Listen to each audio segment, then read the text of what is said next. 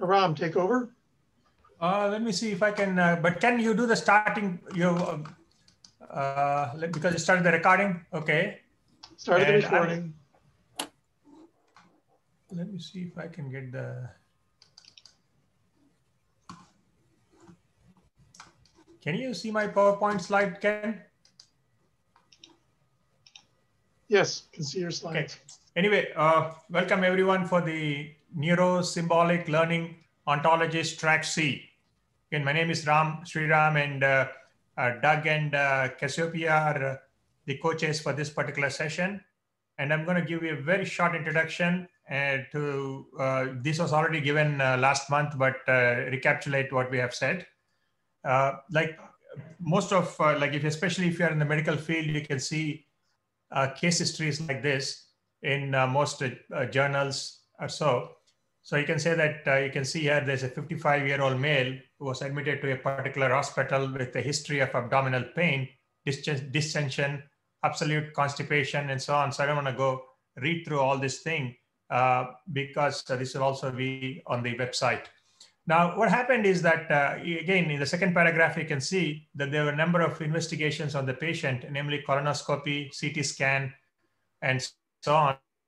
These are all image processing techniques. And in spite of all these things, they didn't really figure out what the problem was. And finally, after some histopathological examination of the specimen, who showed prominent and enlarged lymphatic follicles and so on, they kindly came to a conclusion that this is a Crohn's disease.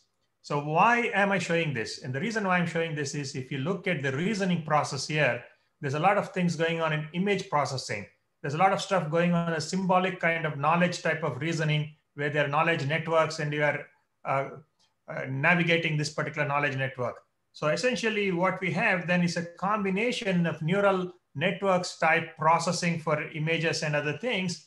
And also, I mean, neural networks can be used for a wide range of problems, but typically they're used a lot in image processing things right now. But also you have all this symbolic kind of reasoning that you have to do. So you have now a combination of neural networks and symbolic networks. So each one is kind of good at certain things. Like neural networks is good at tacit or implicit knowledge. So, and symbolic networks are very good at explicit knowledge. And Daniel Kahneman, I think Kahneman, so he got his Nobel Prize. And he is one of the guys who kind of talked about system 1 and system 2 in terms of our reasoning. So neural networks are more akin to system 1, and symbolic networks and knowledge networks are more akin to system 2. So, but then there are also kind of disadvantages of each of these systems. Like for example, in neural networks, explanation is hard, explaining the reasoning is hard. On the other hand, in symbolic networks and knowledge networks, generating knowledge is not very easy. So the idea is to combine these two things in somehow or other, and then this can also aid in generation of ontologies by neural network techniques, and also ontologies to develop better neural network models. So we are talking about the symbiosis of neural networks and ontologies here. So we have 3 sessions for this track C. Today's is the first session. Louis Lamb and Pascal Hitzler, have agreed to give presentations today. And you can see the topics that they're going to present. Louis is going to talk about neural-symbolic AI from Turing to deep learning, and Pascal is going to come back and talk about neural-symbolic integration and case for ontologies. So, and then we have speakers on April 7th and May 5th. Again, followed some really good talks too. You can see the titles there. Henry Kautz and Amit Seth are going to talk on April 7th. Pawan Kapinapati and Spencer Briner are going to talk on May 5th. So we'll come back to these things later on. So with that, I'm going to stop my presentation and hand this over to Louis. Thank you, Ram. Thank you so much. Thank you for the invitation. I will try to be very pedagogical, very didactic in my presentation. Let me share here my presentation, Introduction to Neuro-Symbolic AI. Can you see it full screen? Yes? Yeah, okay. Yeah, okay. So it's a bird's eye view on the introduction to AI. And you'll see that this field, as Iran has mentioned, is an effort towards bringing together two separate schools, two separate approaches that have not necessarily very common backgrounds and communities. And a bit of history, symbolism and connectionism in AI has been this very long traditions that they are separate. Neuro-Symbolic AI also has made contributions towards integrating several aspects of cognition in computing systems. And we'll you'll have an overview from the beginning of the field, and then Pascal will pick up later on and will mention more recent developments. And one important thing here, following what Ram has said, is that according to Les Valiant, in one of his books, probably approximately correct, Les Valiant is a Turing Award winner on the theory of machine learning, and he's stated that the tension between reasoning and learning has a long history, reaching back at least as far as Aristotle. So we don't have enough time to delve into this quote here, but you'll have a look at how we're trying to do that in computer science and AI. So many thanks to many people who have collaborated with me, including Pascal, several people from many countries, from my students and everyone else who has collaborated with me over here. So Neuro-Symbolic AI now is a field that has been the subject of interest of several companies. We can see that both IBM and Microsoft have been putting forward the case for Neuro-Symbolic AI systems. So it's a field that today is showing some promise towards applications. And however, we have to remember that this is very recent. Until recently, Gary Marcus has stated in the Great AI Debate in December 2019 that until 2018, very few people were interested in this hybrid approach that integrate learning and reasoning, as he has defended in his book, Algebraic Mind, that inspired several works in neurosymbolic computing, neurosymbolic AI. And also he mentioned our book that has several contributions that show that logic and learning in connectionist settings can be done. In addition, we have recently wrote a paper on the third wave of Neuro-Symbolic AI, Arthur Garces and myself, and we made an overview of the field, pointing out the key questions that we have to answer. For instance, how to identify the necessary and sufficient building blocks of AI, how to make AI systems more trustworthy, what's the best representation for Neuro-Symbolic AI, how one can build Neuro-Symbolic AI systems that are more effective, and several challenges that we identify for the principal integration of learning and reasoning. So this paper has an overview that's way more deep and has several references, including works by several people in the community that where you can expand the knowledge that you gather today from this talk. And we will probably be formally publishing this paper early in 2021 in a journal. So we know that AI now is very popular. It was not like that in the 90s, but since the last few years, it has become very, very popular, in particular systems that integrate learning and reasoning. We have some aspects of science that have influenced technology and economics over the last 2 decades, including the web, the development of the web. And I'm very happy that we are in an ontology meeting over here, that people know the importance of ontologies and formal reasoning in web development and web applications. And also now we are dealing with this impact that AI has over us, since, for instance, this image that shows the one of the series of games between Garry Kasparov and Deep Blue. But as pointed out in several reports made by leading societies, leading groups of researchers, we have several challenges that AI and machine learning still have to respond. And one of the challenges I identify here, which is the challenge of interpretability, is something very important, because interpretability gives semantics gives reasons, give models to systems, to formal systems, give semantics and formalities as well as a better formalization to what's going on in terms of the basis of a technology. And the AI is a field that is heavily based in computer science and the models that computer science has developed over the years. So to build interpretable systems is something extremely important, and Neuro-Symbolic AI can contribute towards this aim. Another important issue, another important challenge is referred to verification and validation. As Ram has said, it's hard to explain, to validate and verify neural networks for their complexity. And another challenge that we have here in a field of causality also can be identified and directly connected to Neuro-Symbolic AI, because finding explanations, finding the right explanations and the cause and effects, the relationships between the cause and effects of machine learning systems is still a very open problem, as many people in this community have been saying. And in addition to that, another point that we have to deal with is the black box issue. How can we explain why neural learning systems achieve the results that they achieve? And in a way, neuro-symbolic issues allow us to identify the process of how machines think, machines compute. And that's why I mentioned Turing in the title in the beginning as well, in the announcement of the proposal, because the thinking process, no matter what, how much you have advanced in cognitive science, brain science, neuroscience, and several fields, including computer science, it's still a mystery to us. And we don't know all the answers to the question, the simple question that Turing has made. Turing was someone that worked across the fields. He made several contributions to symbolic AI, as everyone knows, but also was interested in learning theory. And this question about machines thinking, it's still not answered, but we have to see how much has been done in the field of neuro-symbolic AI.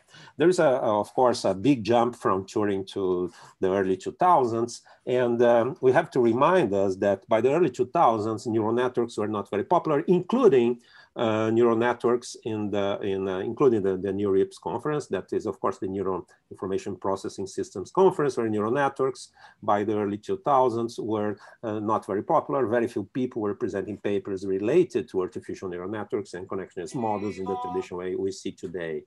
And also at the AAAI conference or HKI conference, it were very hard to find papers that looked at neural networks or papers that integrated learning and reasoning using neuro-symbolic systems, as we did over the early 2000s. And Pascal was another proponent of several methods that are related and connected to our work here. And we even have done some joint work together, of course.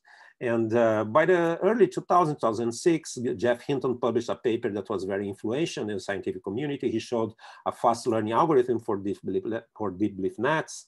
And this paper has influenced a lot of research on deep neural networks. And this paper at first reached only the connectionist community, the machine learning community, but later some groundbreaking results were published, in particular related to the ImageNet classification in the early 2010s, the ImageNet classification paper. Also, there was some very influential paper by LeCun, Benjo, and Jeff Hinton about deep learning in the Nature journal. Other papers on the representation learning. Of course, Jürgen Schmidt-Huber, who has been the proponent of LSTMs, long short-term memories, in the 90s, also wrote about deep learning and the results. And then the rest in terms of the impact that deep learning has had is now a short of history. But let's see why this neurosymbolic stuff is so difficult to integrate communities and integrate the perspectives. In the beginning of AI, most researchers were symbolists. And I bring here the picture of Alan New and Herbert Simon. Herbert Simon is the only person who won the Turing Award and the Economic Nobel Prize as well. So he's a brilliant scientist. He proposed in the 50s the logic theories that was able to prove some theorems from Principia Mathematica by Whitehead and Russell.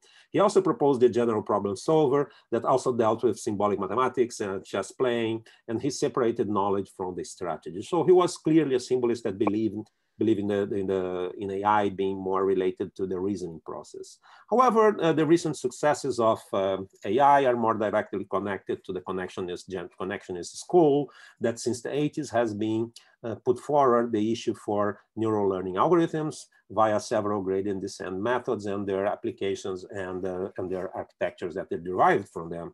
And we even had three Turing Award winners in the name of Jeff Hinton, Ian LeCun, and Yosha Benjo, who have been awarded by the ACM, the Nobel Prize of Computing, given their contributions with respect to neural network learning. We have another figure, however, that maybe is trying to build bridges here, which is Les Valiant, another Turing Award winner.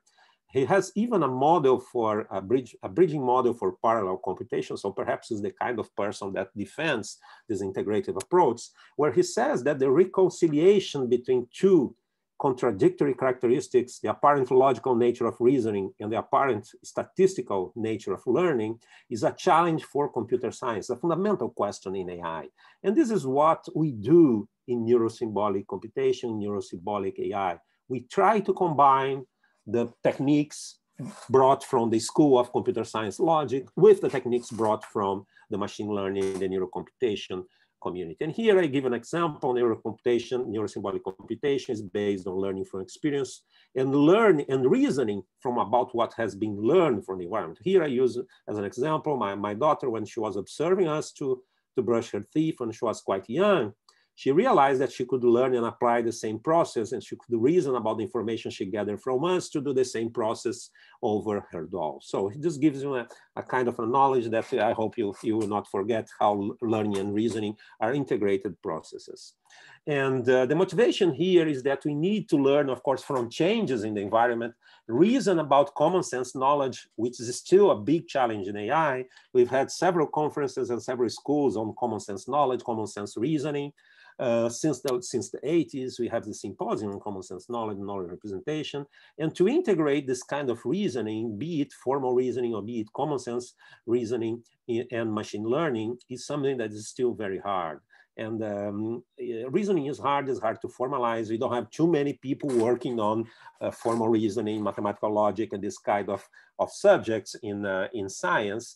And there is a saying that even during the 1930s, logic was seen as a field that was very strange, that even the topologists thought that logic was a very strange field. So thinking and working with logic and integrating that with a complex field of neural networks, which was much more related to statistical methods, to probabilistic methods, to uncertainty, and combining uncertainty and combining precision is something that the neuro-symbolic guys have been done since the early 90s. And one key work that has been done in the 90s was undoubtedly the work by Jeff Towell and Jude Shavlik, also the work by Stefan Hodobler and Kalinke about combining and about representing propositional logic programs, prolog programs in neural networks, and how one could learn this kind of problems and also could have a massive parallel systems for computing logical statements, for computing logic programming rules. And this gave rise to several proposals.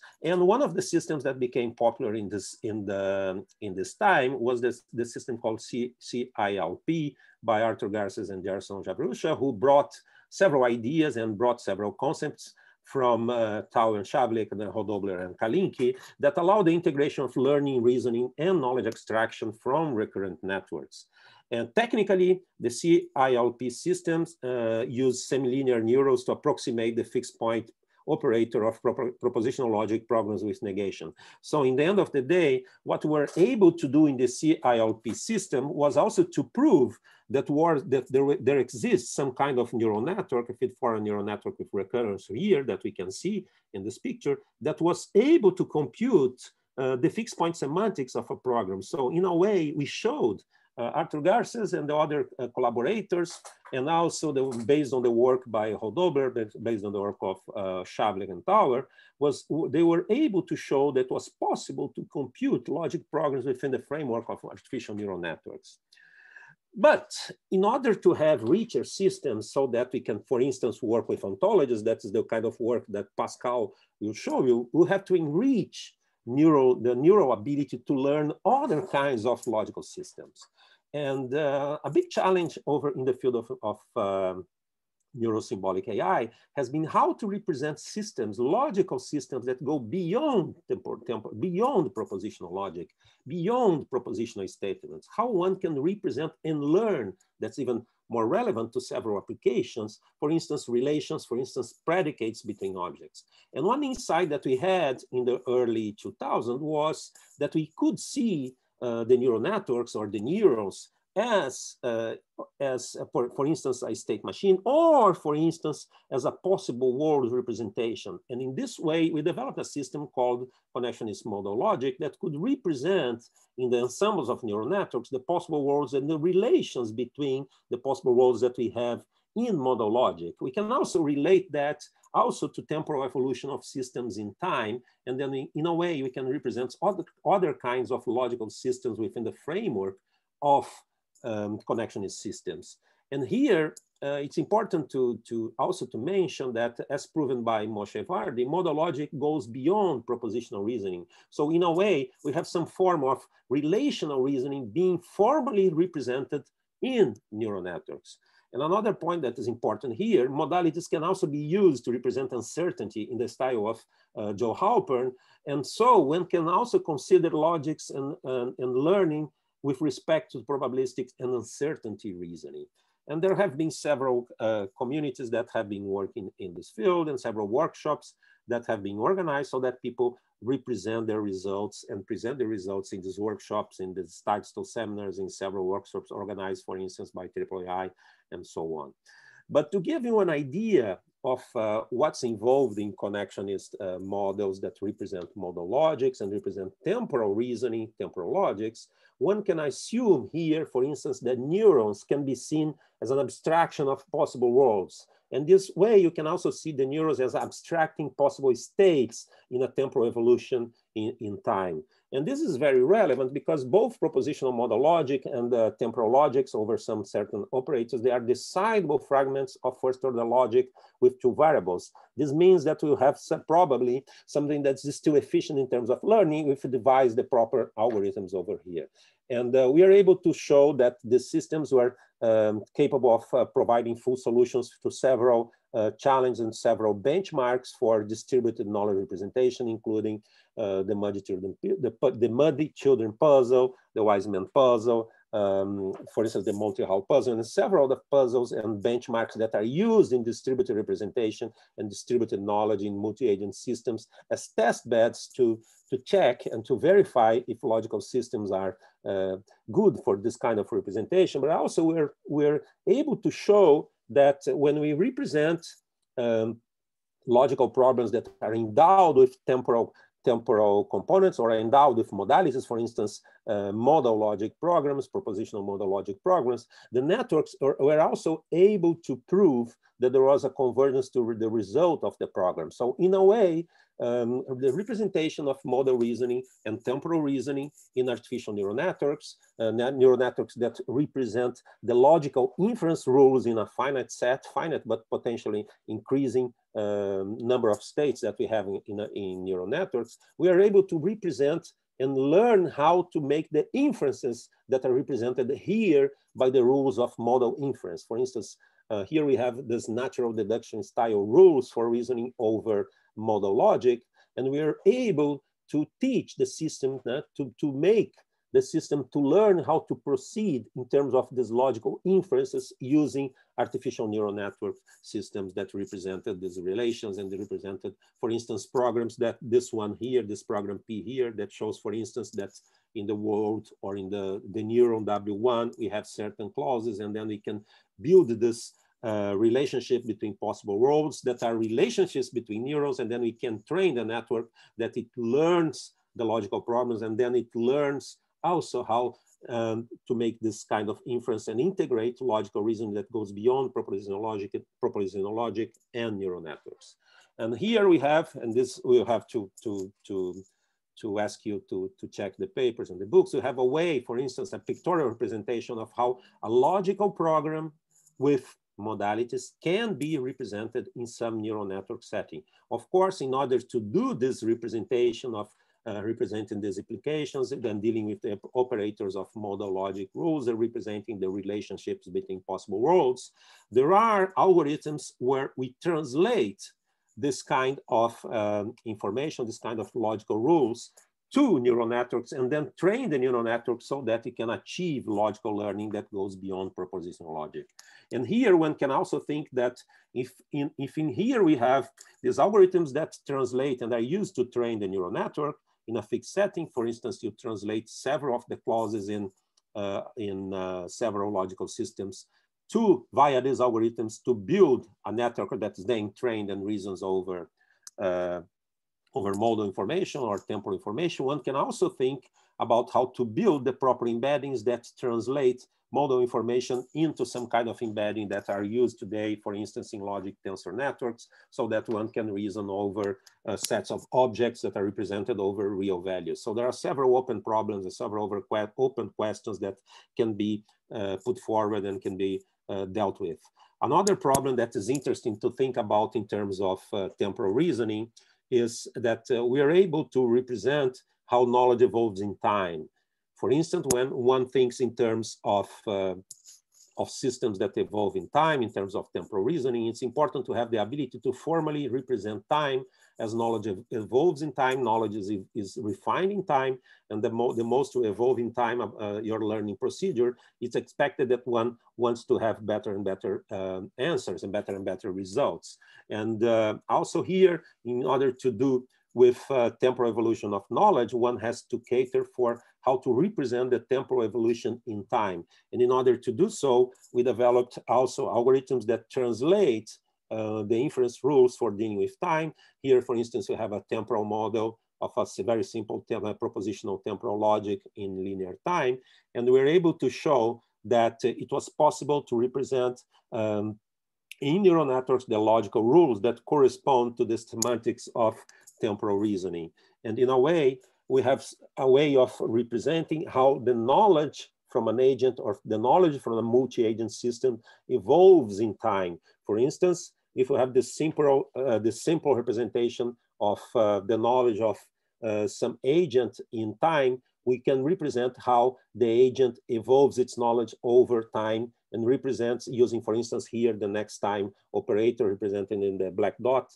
How can we represent the evolution of knowledge in time? And we can even show how to represent not only the knowledge about time, but also how the knowledge of the agent evolves in time, building then a system where temporal evolution is represented via connectionist models. I know that seems very abstract at the moment, but we have ways, and we show in the papers how one represents the rules for agents, how one can translate the rules that represent the test beds with respect to the knowledge of the agents that evolve in time. And we can also show how to prove some correspondence results between the logical systems and the neural network that's built to in order to represent the logical systems that one has at hand.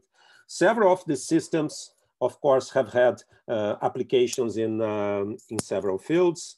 But the point here is that in order to build a principled approach to neuro-symbolic AI, one has to consider that when one brings knowledge from logic in computer science, from computational logic, one also brings some of the results that logic offers to computer science. For instance, soundness results that are brought by logical systems to this field of machine learning.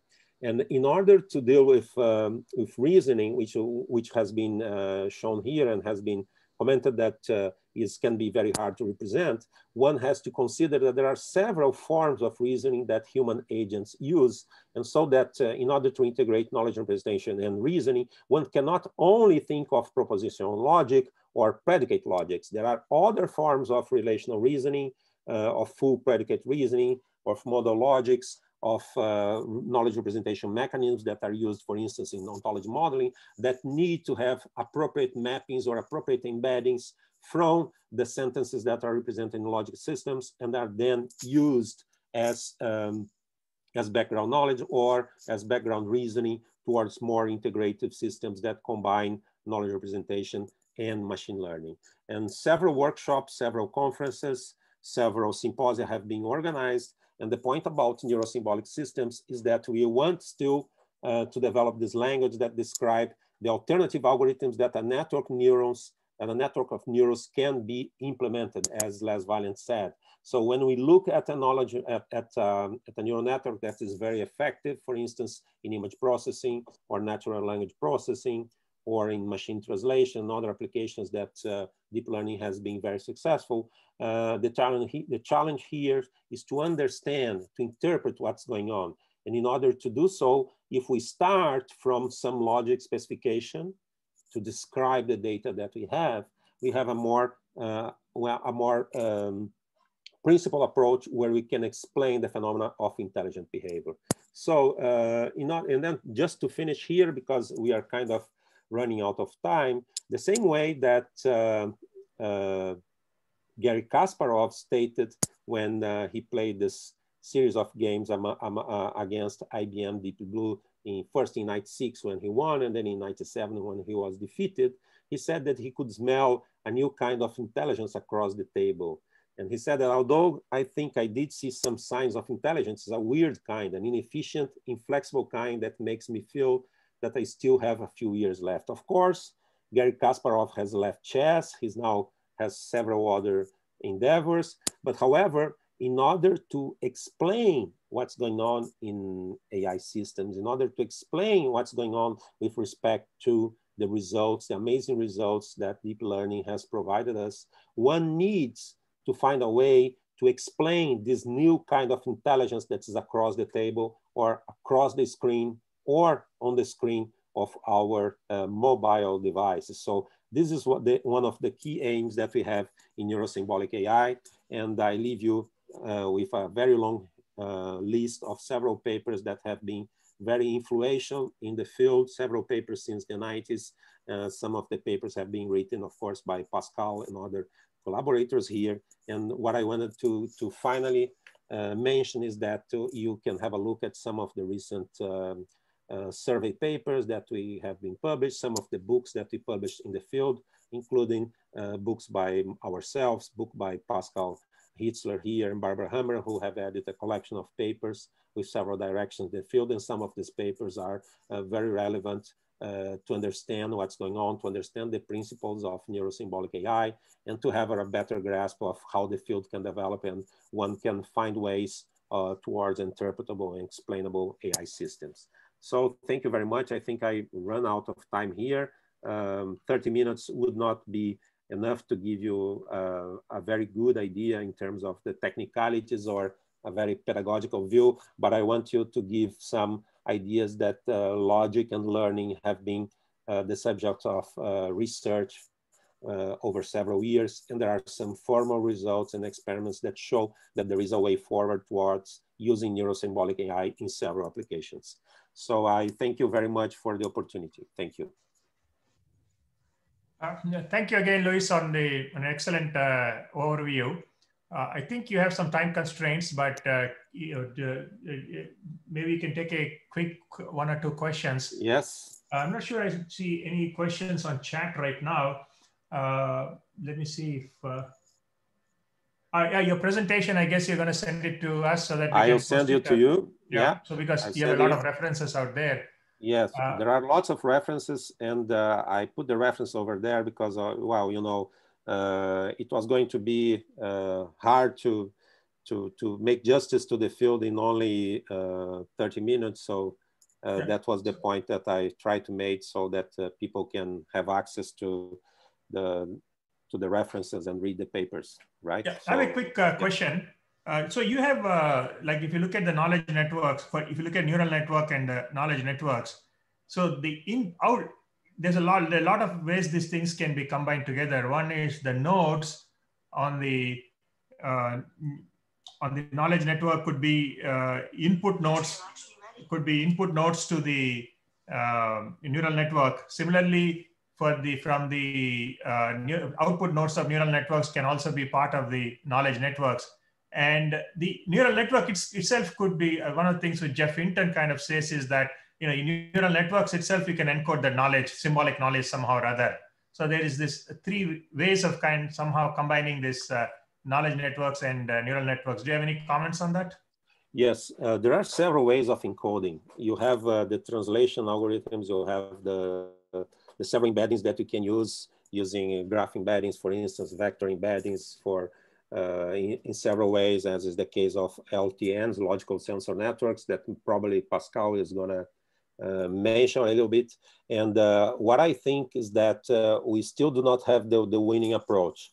It's too early to say that the most effective approach is to use a translation algorithm, or is to use an embedding method based on vectors or tensors, or to use some form of fuzzy reasoning to represent what kind of logical system is more effective.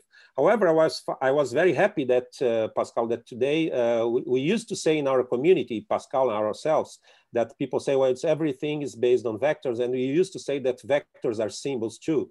But today I saw a Twitter by Ilya Sutskever from, of course, from the deep learning community. And he just stated in his Twitter, vector are symbols too. Well, we've been saying that for 10 years. I'm very happy that deep learning also agrees with us that with symbolic AI, symbolic logic, and symbolic computer science, Pascal has some collaborations and some possible results that can be used in deep learning. And I'm sure that Pascal will show it in his conversation, his talk now. Thank you. Okay, thank you very much, Luis. And now let's thank you again for the wonderful talk.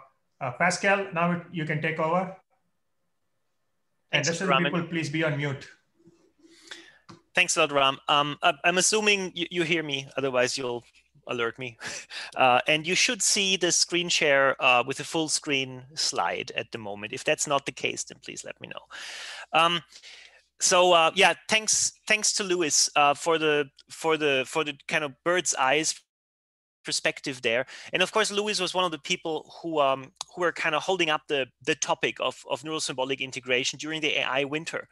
And then of course, deep learning came, and you know, AI came back, and that's where we are, right? And one of the things that of course also happens, and this is why we're having this session, is that for the last few years, the theme of neuro-symbolic integration and of the need for doing that also came back, right? So there's something happening there. Of course, I'm very delighted about it.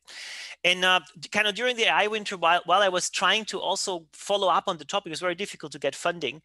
And then, of course, deep learning hit and things got in motion. I was watching it. And when they finally managed to get chess by self-training, you know, beyond human level, then I said, okay, now it's time to go back to logics, because now we're at the level of complexity where we can start addressing some of the problems which before deep learning just were completely out of scope. So, all right. So what I'm going to talk about today, I'm going to, well, I don't have to give you all the background because Luis did all that. And I put a link to my slides on the chat if you want to download it for a local copy, look at the references and stuff like that. So I will be focusing more specifically on neural symbolic integration and semantic web topics, because that's kind of what I'm currently doing, because I'm mostly a semantic webber, as you know, but I'm kind of trying to tie this back in. And of course, logics play a role as well. There's an overview article which we published a year ago, which is a kind of vision position paper. Have a look at that if you like. So I will want to talk about two themes here, and both of them are, of course, very subjective, mostly about our own work, and you know, with a little bit of pointers to what others are doing. And the first one is I want to talk about deep deductive reasoners, at which, well, mostly around logics relevant for the semantic web. And in the second part, I want to talk a little bit about explainable AI using knowledge graphs. So yeah, okay, let's just dive in. So for deep deductive reasoners, again, there's an article which essentially gives an overview of our work, which is to appear in Applied Intelligence. You'll find that easily if you search for it. All right, so what we did was we trained deep learning to do deductive reasoning. And you know, one of the things was because now with deep learning, it seemed possible to do that because it was completely out of scope 15 years ago.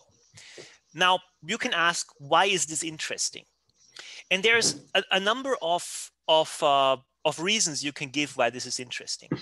One of them would be that it may help to deal with noisy data, where symbolic reasoners do very poorly. It may help for because symbolic algorithms. Somebody just coughed loudly. You may want to mute yourself if you're not muted. if you're not talking. I also hear background noise, so please do that. You may do it for speed, as symbolic algorithms are of very high complexity, while after training, a network should be quick. You may want to study this out of principle because you want to learn about the capabilities of deep learning for complicated cognitive tasks, right? With the last point, we're very close to things studied in cognitive science, for example. So it's not only us machine learning AI people actually looking at this topic, but also understanding how is it possible that our neural brains can do highly symbolic tasks. It's also a very fundamental question, of course. So, if we said that this is interesting from whatever perspective, then we can look at deductive reasoning as you do with formal logics, and in our semantic web context over OWL or RDF using rules, whatever. And we can understand this reasoning as a classification problem. And that kind of moves us into the machine learning realm, where at least we can formulate the problem as a machine learning problem. So given a set of logical formulas, a theory, right, then any formula, any other formula expressible over the same language is either a logical consequence or not a logical consequence of this theory. So now you have your classification problem, right? You give it a new formula and the system should tell you yes or no. And in principle, you could say, well, okay, let's use some machine learning methods to, well, let the machine learn reasoning that way. And it turns out that this is a really hard machine learning problem, even for simple logics, as we will see in the following. There is another perspective you can take on that. Given a set of logical formulas, what you want to do is you want to produce all logical consequences, of course, under certain constraints, because the set is in general infinite, right? So you want to put some constraints there on length, etc. But essentially, you want to compute all the logical consequences. Again, you know, you can understand this as a machine learning problem. In comes a theory, out comes a completed theory, right? So this is what you want to learn.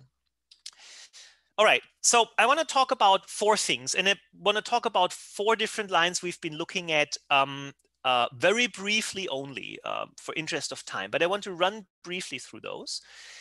In the first 2, we'll focus on RDFS. Which, if you're not from the semantic web world, it's a very simple logic. I'll talk a little bit about what it is. Then we'll talk about OWL, which is a description logic, and then some first order predicate logic, just very briefly, logic tensor networks, which Louis already mentioned. So RDFS reasoning using memory networks. Memory networks is a specific approach to deep learning. So what is RDF? It's one of the simplest useful knowledge representation languages that is not propositional. So essentially, think knowledge graph. In a knowledge graph, you have node, edge, node triples, such as Barack Obama is of type president, Barack Obama, husband of Michelle Obama, etc. And then RDF has a fixed small set of inference rules, how to deductively derive additional such triples from the given triples. And most of those are centered around reasoning along subclass hierarchies. Like if X is of type Y, is in the class Y, and Y is a subclass of Z, then X is also of type C, so in the class C. Like, for example, with the knowledge base up there, Barack Obama is president. President is subclass of human, so we can infer Barack Obama is also human. Very simple logic. It's actually 13 inference rules for RDFS. Okay, so now one of the things here which is important is that if we want to learn to reason, so we want the system to learn to do deductive reasoning, then we want it to be able to reason over unseen knowledge graphs. So completely new topics, completely new data that comes in over a knowledge graph, and the system should already be trained to reason with the new stuff. And that's actually a little bit tricky because in order to set deep learning up, you have to convert everything into vectors. So you have to produce embeddings. And many of the embedding approaches are actually based, for example, on the strings that are used, right? You do some word embeddings, things like this. or on structural issues, structural properties of the knowledge graph itself, for example. So that means, well, if you use the knowledge graph itself, you know, to decide on the embeddings, and the embeddings influence the deep learning system, then how can you make this transfer to completely new knowledge graphs? And the approach we took here is that we essentially do a normalization up front. Of course, we have to fix a maximum size for the knowledge graph, for the vocabulary, and then we essentially normalize everything into standard names. Essentially, we make one hot vectors out of those, and use those. So essentially, if we get a new knowledge graph, then we transform it again, normalize it into this representation using one hot vectors. And then since the system has learned to deal with those, we get a transfer. All right. So memory networks. Memory networks means that in the end, the vectorized knowledge graph is stored in a memory. And whenever we ask the system, the trained system, a question, it has learned to find within this memory the pieces which help answer the question. And then it feeds those again into a neural network, a trained neural network, which then out of these pieces produces the answer. Because we have a reasoning process underlying what we're doing, which often happens in several steps, at least, you know, introspectively, we set up the system in the same way that it does several reasoning hops, in that case, 10 reasoning hops. And just a high level overview of the architecture here. At the bottom right, you have a query, right, which is normalized. Then what happens, assuming a trained system here, this normalized vector has an embedding. How this embedding is done is actually also part of the training. Then the attention mechanism looks at the embedded knowledge graph and picks out the pieces which help answering the question or do the next reasoning step, feeds this all into a trained system as well, and puts out something. The output may be an answer, yes or no, right? Logical consequence or not logical consequence, or it may be another query, which we then feed back again, second hop and third hop and so on. These memory networks actually come from natural language studies, so having to do with natural language based reasoning, which is why, you know, it seemed reasonable to try use those. So results, that's too much data to devour, but let's just look at the lower table, the top 4 rows there. So, and just the last piece, the accuracy piece. Don't worry too much about what exactly we use for training and stuff like that. But the main takeaway here is the top is our reasoning accuracy over RDFS, where we essentially just used for evaluation any linked data we found on the web, right? So we just went out there, grabbed something, tried it. That worked pretty well, right? 96% accuracy. And I was kind of looking at it and said, wow. We also, and now look at the 4th row, we also made some synthetic data over which reasoning is complicated. We'll come to that in the next slide. And it turns out if we use synthetic data, which is kind of artificially difficult to deal with, then we're actually dropping this to 52%. So let me show you what goes on there. And I see there's questions coming in in the chat. I'll try to tend to them after this part and then see what we can manage there. All right. So if we look at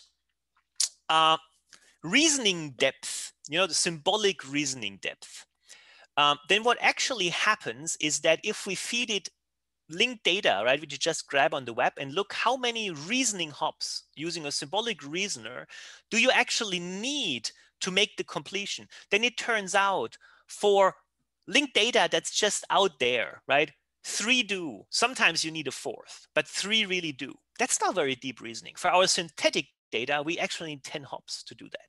So, and that may indicate that it's really much more complicated. All right, but anyway, seems to work well on reasonable logics. The knowledge graph sizes we used here were 1,000 triples. We did not really investigate scalability yet, right? 1,000 is far away from practical applicability, right? But it was more about the concept here. All right, this is what we have here. And I mean, the high accuracy is very encouraging. So let me have a brief look at the questions here. could you expand on that assertion? Symbolic reasoners do very poorly on noisy data. All right. So, I mean, if you use a deductive reasoner, so the question is, what do you mean with noise, right? I'll say you take your knowledge base and whatever, any, for example, forward rule-based reasoning system, and then just say you throw in some mistakes in the theory which you feed as input to the system, then these mistakes will propagate. They will do crazy stuff regarding the outcome of the reasoning, and the more complicated your logic, the more crazy stuff will happen.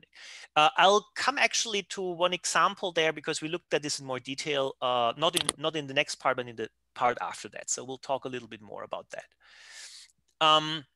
Expand on the notion of normalized vocabulary. Well, essentially, what we do is we use one-hot vectors, right? We have, say, you allow a maximum of 1,000 vocabulary pieces. That gives you, you take a vector size, vectors of size 1,000, right? And you use only one-hot vectors. And then you just assign whatever URL is in your knowledge graph to one of these one-hot vectors, right? Essentially arbitrary. That's all the normalization we do, nothing else there. I'm concerned about how you would normalize between ontologies that have different commitments to TLO constructs. No, we don't worry about that, right? It's you need to keep the internal internal relations, of course. So you normalize one URI becomes one hot vector throughout the whole knowledge base, throughout the whole knowledge graph, of course. And yeah, that seems to work. Ravi asks, how universal is it for variations in training sets? We do not know yet, to be honest. We didn't look at that. So, but yeah, interesting question. We actually used a very weird training set because we didn't think much about, we just grabbed something. It turned out afterwards that all our RDF was in fact OWL, which we interpreted as RDF, which sounds weird, but we trained with that and it worked really well on linked data, which in its nature is completely different. So, but we haven't really looked at that in detail. All right, thanks for the questions. Yeah, Pascal, Mike Bennett has a question there. Did you see that on the chat? Yes, I think I answered that. You answered the first sentence, which was really introducing the problem that you didn't answer, which is that, of course, Barack Obama is not the president, and some upper ontologies would have president as a thing in role, and other ontologies would have just what you had, Barack is a type president. How do you normalize between different sources that are out there? No, that's things in these different ways. I understand. It's a non-problem for our setting, right? Because the benchmark is what we want to do is we feed a knowledge graph, we run it through a symbolic RDFS reasoner, and what we get out there is our target, right? So, you know, all these common sense aspects don't play a role. The point is that you want to learn to produce whatever the symbolic reasoner would output. So we can only do what a symbolic reasoner can do, right? And if you have the corresponding information part of your knowledge graph, then of course that's fine. But if it's not there, then you can't cover that. So from that perspective, that's not a problem. I want to move on now. Thanks. I know there's more questions, but I have more things to cover. All right. The next one is breaking results. So I got them 3 days ago, and so I can give you only a little bit there. One of the things we wanted to do is get away from the just query answering point, but look at generative reasoning. So we want to feed a knowledge graph and as output get the completed knowledge graph with all the other RDFS inferences part of the new knowledge graph. And one of the sad things about papers in deep learning is that you never get the story of how many things people tried and they didn't work, right? So let me just say here, our first attempt, or Monire's first attempt, this is really her work, last the previous one has worked as well, was to use transformers and it did not work, right? But pointer networks actually worked. What are pointer networks? Very high level. Pointer networks point to input elements, and they are used in settings where the output elements are actually the same as the input elements. So you can, instead of producing an output element, you produce a pointer to an input element as output element, right? I mean, that's exactly the setting we have in reasoning. And since you do only pointing, that also means that this naturally has a transfer ability to new knowledge graphs. And yeah, they've been used for quite a lot of kind of systems of this type. what happens there, and now just to give you an idea what happens here is you feed things in, like for example, you would feed in those two formulas. That's a mock toy example. You feed in those two statements in this sequence, and then the system, you know, would at some stage say, okay, now we're pointing to this A is the next one, and then we're pointing to this one, that's the next symbol, and then we're pointing to this here. This here, that's the next symbol, and a subclass of D would be the response. So this is kind of the rough idea how this works. And we of course use different variations. Just ignore the subword text. That's a different way of chunking the input. Tokenizer is what worked best. And on RDF, we're actually at 99% accuracy. There is a different approach that was published in the Many Web Journal 2019 by Bassem Magni and James Hendler.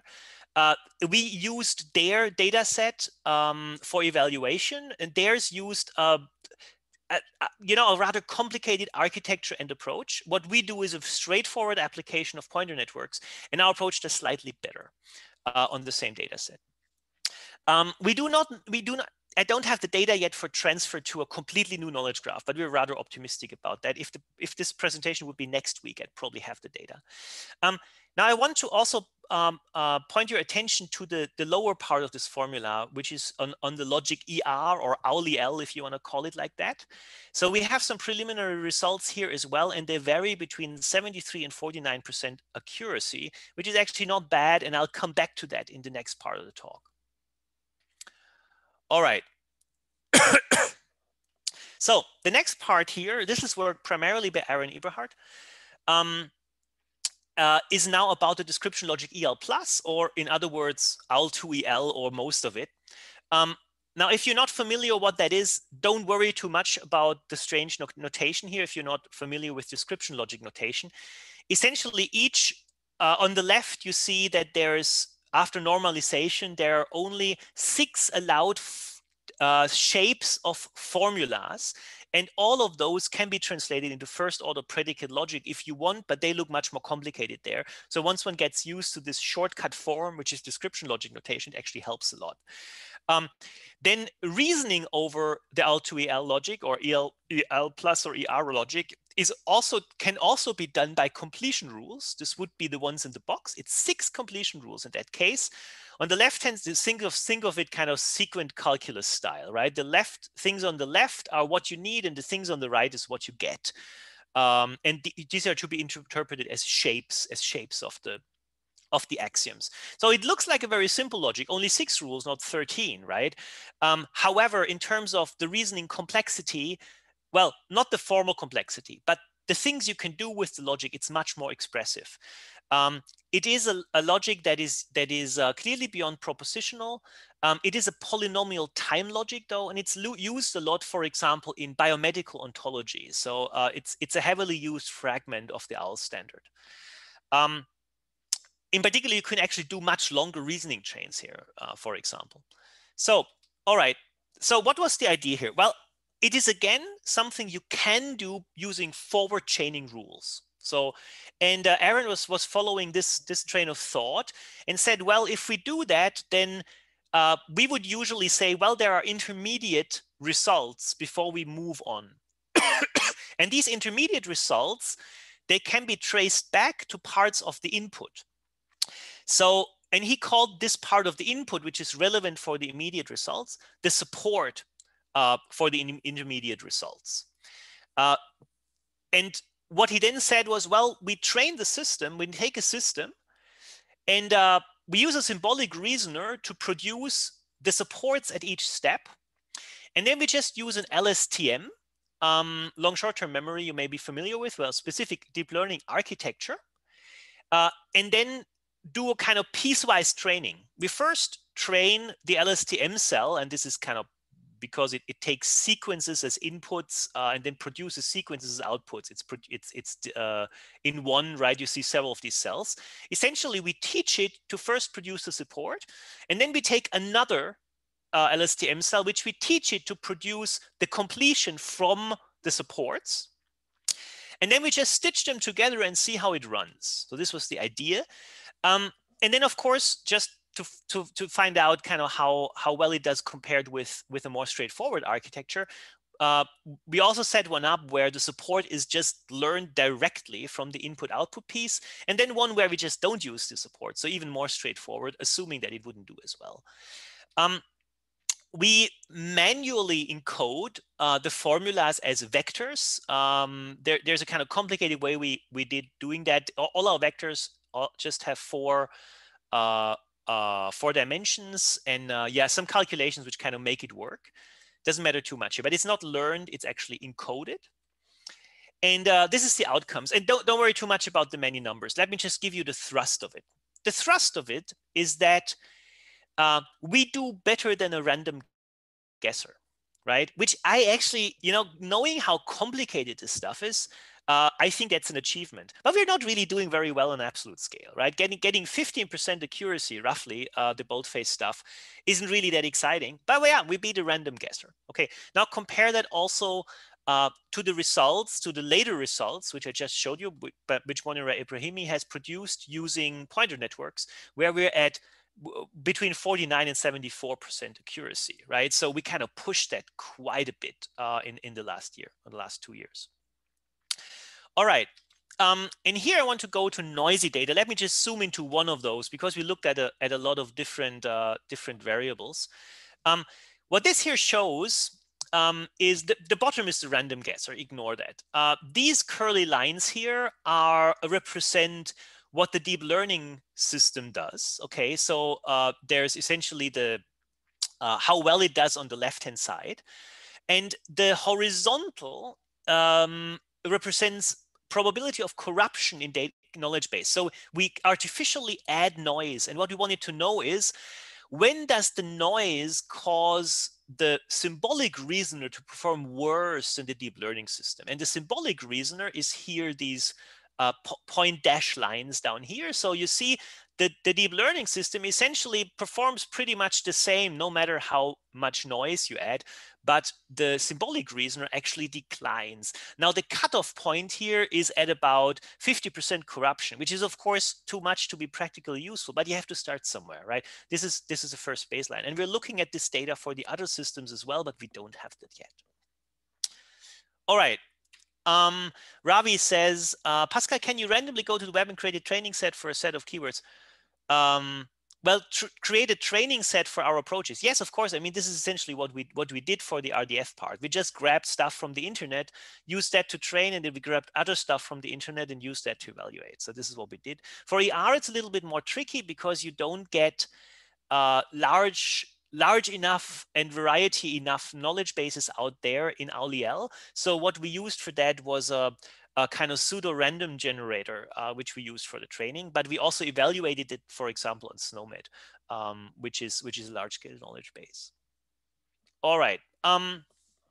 This is the fourth part now of the deep reasoner thing. I want to do that only very briefly and then go to explainable AI. This is on the deductive capability of logic tensor networks. Louis mentioned that briefly. Logic tensor networks go back to neural tensor networks, which you may be familiar with if you're a deep learning person. And logic tensor networks are due to Serafini and Garces. Of course, you know Luciano Serafini if you're a semantic Webber, and Arthur was also one of the people, Arthur Garces, one of the people who kept up the neural-symbolic angle during the AI winter. And who's also been organizing the workshops with us. So they have been used for image analysis on the background knowledge. And there was an IJCAI paper a few years ago. But at that time, we hadn't found a paper which really looked at the deductive reasoning ability of them. So we essentially ran some tests here. And this was primarily the work of Federico Bianchi, who's now in Milan, or he was in Milan, but he was visiting our lab for half a year or so. Okay, so these logic. Sorry, I wanted to leave this up. The underlying logic here is first order predicate logic, which you interpret in a fuzzy way, because what you get is not true, hard, yes or true or false, hard true or falses, but you actually get truth values essentially. every language primitive becomes a vector or matrix or tensor, depending on what it is, how complicated the language primitive is, whether it's a predicate or a function, etc. Then terms, atoms, formulas are embedded as corresponding tensor matrix vector multiplications over the primitives. So the structural production of a formula gets translated into matrix multiplications. That's the key idea, right? And then what you do is you learn these embeddings given a given theory, and you learn these embeddings in such a way that the formulas in the given theory should actually produce true for all these formulas, because that's your assumed ground truth. And then to check the reasoning ability, what you do is you take a new formula, right, which may or may not be a logical consequence. You run it through that system, and it tells you what the system thinks about its truth. Okay, if we kind of do that and train the system to 0.99 satisfiability over the given theory, then what we got was, for example, an F1 value of 64%, which is actually not too bad. So that's rather nice. The thing that has to be said, though, is that this approach has a massive scalability problem. Let me show you this. Here on the right, take the right-hand table. On the vertical axis is the number of predicates, in this case of arity 3. On the horizontal axis is the number of constants in the logic, right? And now, if you take 4 predicates of arity 3 and 30 constants, and you can't do anything knowledge representation with that, then training time is already about 800 seconds. Now, if you move it a little bit up and take 30 predicates of arity 3 and 30 constants, then your training time is already an hour, right? And you're, of course, far away from doing anything with that. Plus, your training actually depends on the theory. So if you take a new theory, you have to retrain, which means the system does not transfer to new knowledge bases. So, but still, it's interesting to see what you can do with this approach. And perhaps, some smart people come up with ideas how to do this better. All right. So let's move to the second part, which I want to talk about here. And that is a different type of combining the symbolic and the sub-symbolic world, or the neural world, which is relevant for semantic web. And that is the idea of explaining deep learning via symbolic background knowledge. If you're from the AI corner, you probably know that explainable AI is a big topic because artificial neural networks are, by their sheer nature, black boxes. They're really complicated inside, and they essentially do a ton of real number chasing inside, and you don't really know what they're doing. So it's very difficult to understand what they do, to assess what they do, to correct them, etc., other than by statistical means. And if a deep learning system declines my application for a credit card, and the only answer I get is because your profile shows us that in 70% of the cases, people of your profile default on their credit card debt, right? That's not an answer you want, right? You want to know why, what's the reason, also for legal purposes, etc. So explaining, and a lot of the work happening on explainable AI does things like, for example, explaining the output of an AI system in terms of the input given to the AI system. For example, if the input are images, then you would get highlights of the parts of the input images, which are supposedly telling you which pieces the network actually has mostly looked at, and things like this. So if I think of explaining the output in terms of the input, then I think, well, no, it's not an explanation. It's the human making the connection. And it doesn't work for some things. Like, for example, if I want to understand why the system moved, put a certain piece in a game of Go at a certain point, then I do not want an explanation which highlights the relevant part of the input image. It doesn't help me much, right? That's not how a human learns. What I want is an explanation in much more abstract terms, like this move prevents a co-fight, right? Things like this, which is a term from the game of Go, if you're familiar with the game.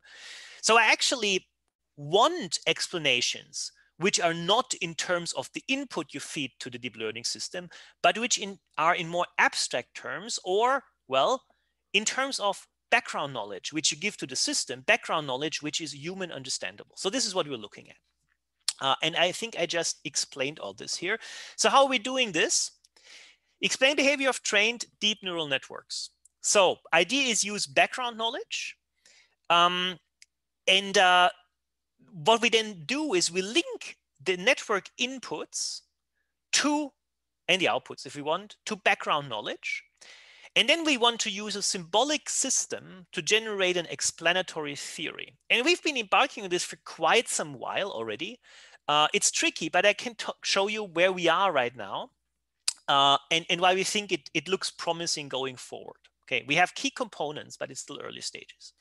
So this would be an idea.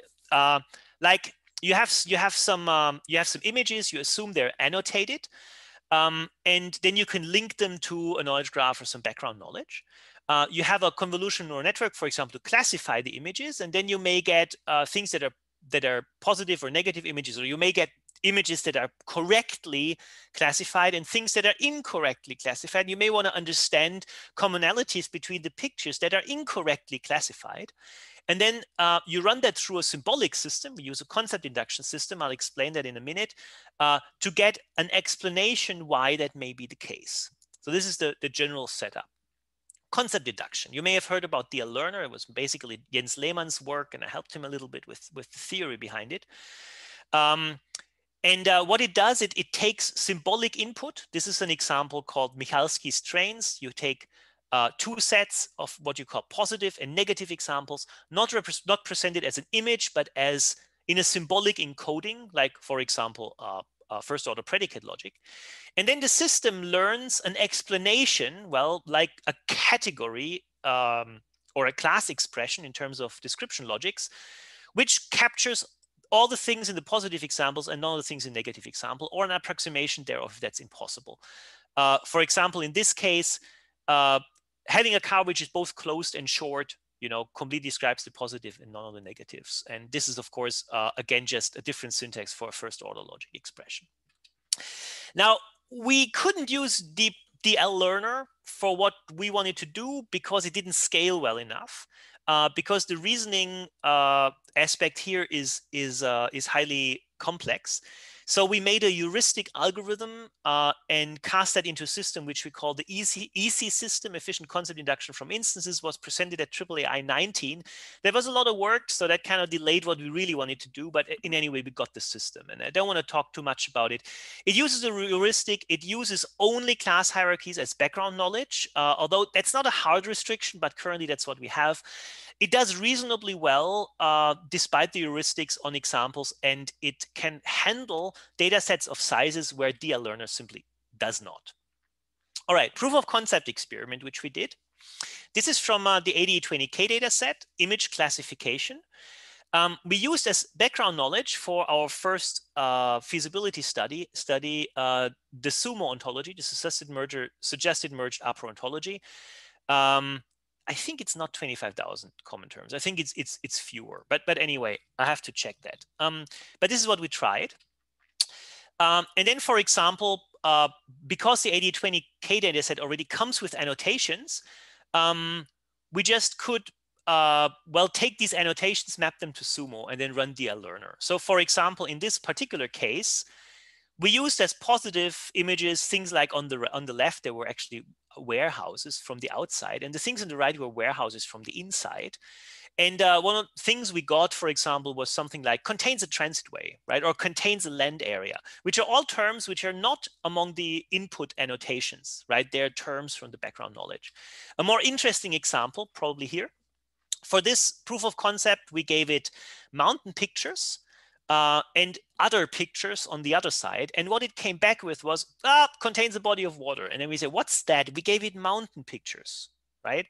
And then we looked at the mountain pictures, and it turned out all mountain pictures in the 8820K dataset actually contain a body of water. So, you know, talk about detecting biases in your data sets, right? For example, there's a question here.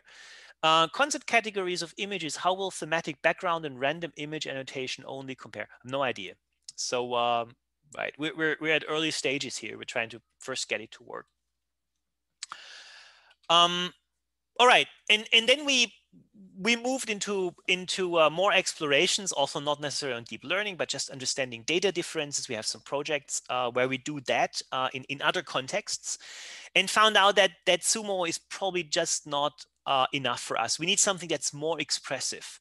And what we settled on was looking at the Wikipedia class hierarchy, because it has whatever, 2 million or so concepts, which is just a lot and covers a ton of things. With the problem, of course, that the Wikipedia class hierarchy is not really a hierarchy because it has cycles, because it's crowdsourced. So we had to find a good way of actually correcting that, which we did. I don't want to talk about these details. That was presented earlier this year. And what we now have is here a comparison on similar examples, what we got out of with Sumo and with Wikipedia. So this is just one of the examples. Here we had workrooms as positive examples, warehouses as negative ones on the right. Sumo tells us things like durable good and not forest product. Wikipedia tells us something like wrenches and tools and not lumber, right? Which makes much more sense to me. Also, for example, yeah, okay, let's just leave it at that. And also with other experiments we run, it just turns out that Wikipedia category hierarchy, or our version thereof, our curated version thereof, makes more sense. We could also do some structured evaluation here, which shows that that we get better coverage scores using our concept induction algorithm. All right, now, this is where we are. We're just starting. Okay, so what do we want to do with this? There's 2 lines of research which we're currently pursuing. Well, 3 lines of research which we're currently pursuing in the lab. The first one is use this approach to identify meaning of hidden neurons. The idea is pretty much the same, but it doesn't mean that it's easy. It's not at all easy because it's a huge search space. And the other line we are looking at is use the approach to improve deep learning systems by understanding on which things the deep learning system makes mistakes, and then using that information to actually correct and improve the deep learning system. So there will be stuff forthcoming on this, hopefully sometime this year, if things go well. It turns out that everything neural-symbolic is just tough. So we'll see. And then also, as I mentioned, we have applications to understand data differences. So you can use this general approach, you know, with some modifications for whatever any machine learning problem approach you have, not only deep learning, for example.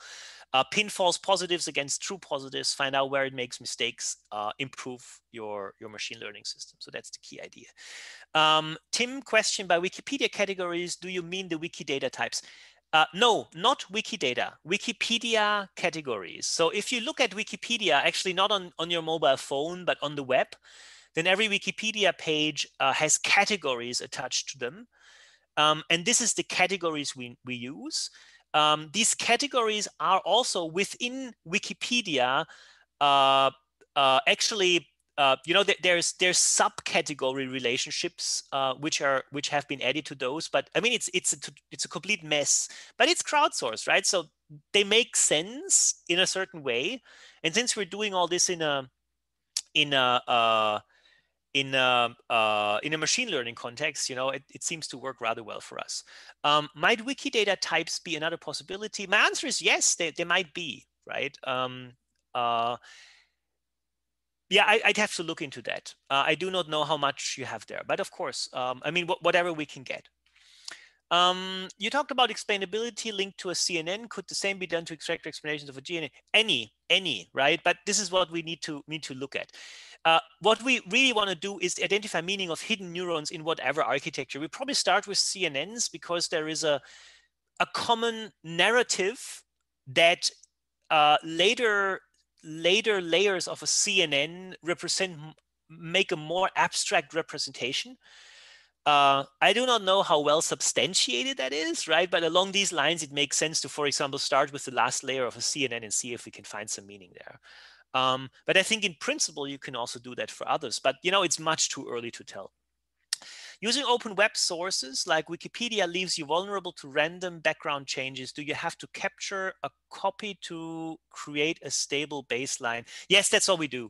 So we just grab what we had, we created that, we're using that. And you know, at the level of precision where or investigation, which we do, which is still very preliminary, that's completely sufficient. So we don't have to look into that.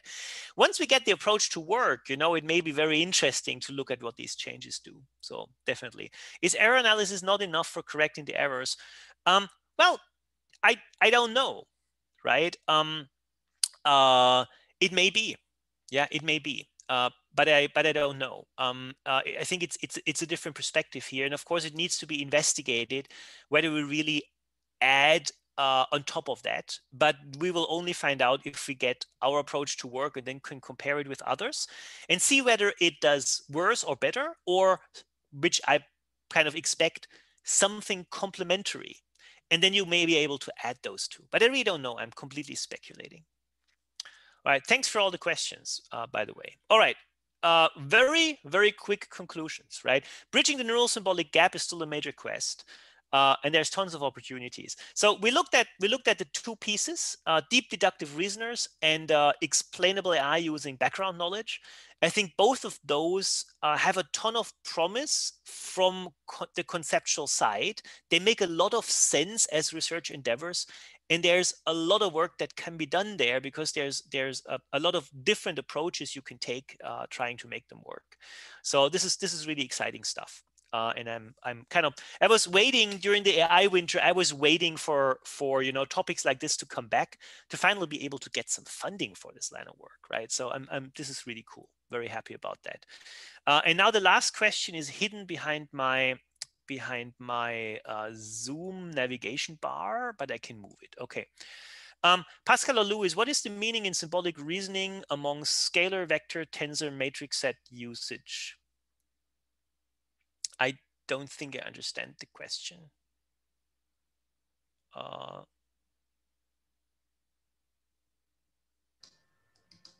I think, Pascal, the thing is more to do with representation there. Like in neural network, you have a vector representation, okay? So even in symbolic reasoning, you can convert that into vectors kind of thing and process it. And so it's probably looking at, you know, what is the difference in these things. All right. So let me try to give a very general response here. Thanks a lot, Ram. I mean, to be honest, I don't know if Louis is still on. I don't feel comfortable contradicting him when he's not here, but I'll do it anyway. So Louis said, vectors are also just symbolic. I very fundamentally disagree with that statement, right? So, but let me explain why. Vectors live in a continuous universe. They live in the universe of real numbers, where everything is well, continuous. Symbolic processing lives in a highly discontinuous world, in a discrete world. Now, why does this make a difference? Well, technically, you need the continuous world to make deep learning work, right? It also has to do with gradients and all this kind of stuff, if you look at it. But also more systematically. What is the difference between continuous world and non-continuous world? And one of the key differences is that in a continuous world, small input changes produce small output changes. In a discrete world, that is not the case. Small input changes produce sometimes massive output changes. And that is the kind of the mathematical underpinning between those two different types of worlds. And you know, this is why when artificial neural networks managed to get the game of Go to better than human, you know, I was still, well, Go still feels very much more a continuous problem to me than chess. You move one piece a little bit in the game of Go, it may often not completely change the evaluation of the position. In chess, if you take one piece and move it a little bit, then I think you much more often get a massive change in evaluation of the position. So chess feels to me as a much more discontinuous setting than Go, for example, does. And backgammon is actually even much more continuous, which is why it was solved with artificial neural networks before the advent of deep learning. Kind of we go 30 years back or something like that. So from that perspective, that is why when chess was done, I kind of started to pay attention for doing logical stuff with artificial networks. So this is the kind of fundamental difference here. And of course, because of these recent advances, we're starting to bridge. I still don't think we really understand what that bridging means. There are mathematical ways to bridge. I've done some work of that in my dissertation and follow up, during the AI winter. But they didn't lead to practical ways of bridging. All right, let's do one more question because then I'm run out of time, I guess. I think we run out of time. There's one other question from Rajat Sinde. Can you look at it, Pascal? Yeah, that's the last one, and then we'll wrap up. In deep deductive reasoners, what does the deep network try to optimize in terms of loss function or loss? Is the same as what we use for conventional deep learning networks. It depends on the setting and how you want to train it. But in general. In general, right? I mean, you have your target. The target may be a classification, or the target may be the completed knowledge base. And then, of course, you have to find a smart way of comparing them, right? And that's your loss. But you need to look at the different setting. I would have to look it up for the concrete things we did, how we set it there. Feel free to follow up by email on questions, and I'll put you through to the people who are actually working on the technical details. Slides, if you can download the slides already, then that's fine, but perhaps Ram, you can also grab them. Yeah. And I do not know anything about quantum computers. Oh, difference among discrete and continuous. I think I probably talked about the systematic stuff, but the implementation stuff, we don't have time for that right now. So I guess. Okay, I think we're almost at 1:30. Thanks a lot, Pascal, for that excellent talk and also thought-provoking. Let me add that the slides are available. There's a link on the meeting page for today's session. Okay, so I'm now turning over to Ken. Ken, I think you can bring it to a closure now. So yeah, thanks everyone. Thanks Ram. Thanks Pascal, and thanks to Luis and all the great questions. And with that, we're going to adjourn the meeting. Yep, and then we'll see you again next week and the week after that, and so on. We have 2 more sessions of the Neuro-Symbolic computing, as I mentioned before. Thanks a lot, and thanks for running this.